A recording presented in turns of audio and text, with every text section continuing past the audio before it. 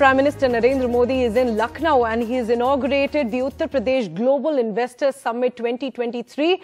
Mr. Ambani, Aditya Birla were all there among the big businessmen who were present at the Investors Summit. It's a yearly feature under the Yogi Adityanath government and it's the first after the BJP regained power in the crucial 2022 state elections. My colleague Alok Pandey is now joining us for more details on this. And Alok, this is an annual event, but the opposition has been raising the issue that how much of the claimed investments actually have materialized on the ground, and saying they've also alleged that some of the recent MOUs signed by the government are with questionable institutions. So while Mr. Yogi tries to position it as an investment destination, there are several questions that are also emerging. Well, you're absolutely right, Priyanshi. I think there are two aspects to it.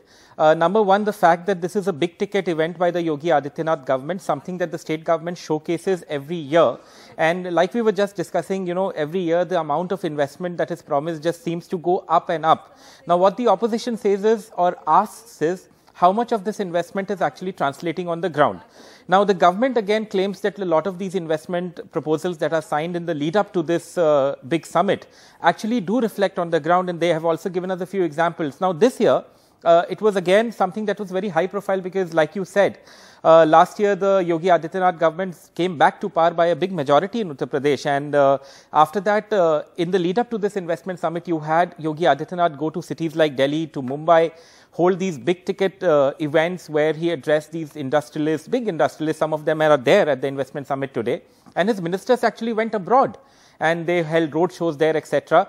There were one or two MOUs that were signed that were very contentious. For instance, one in America with a university that had dodgy credentials, and the opposition did raise that. But I think the political aspect of the Prime Minister's presence there is that they feel, and it is obvious, that the road to the 2024 general election will be through Uttar Pradesh with its 80 Lok Sabha seats, and they want to hype this up as a big ticket event for the Yogi Adityanath government and the BJP just ahead of that election.